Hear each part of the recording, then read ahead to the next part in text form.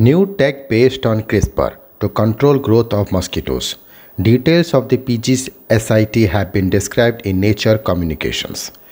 Leveraging advancement in CRISPR-based genetic engineering, researchers have created a system that restrains population of mosquitoes that infect millions each year with debilitating diseases. The precision-guided sterile insect technique, pgSIT, alters genes linked to male fertility, creating sterile offsprings and female flight in Aedes aegypti, the mosquito species responsible for spreading diseases including dengue fever, chikungunya, and Zika, the University of California, San Diego said in a press release.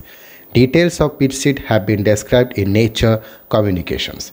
The pgSIT uses CRISPR to sterilize male mosquitoes and render female mosquitoes, which spread disease, flightless. The system is self-limiting and is not predicted to persist or spread in the environment. Two safety features that should enable acceptance for this technology, the release said.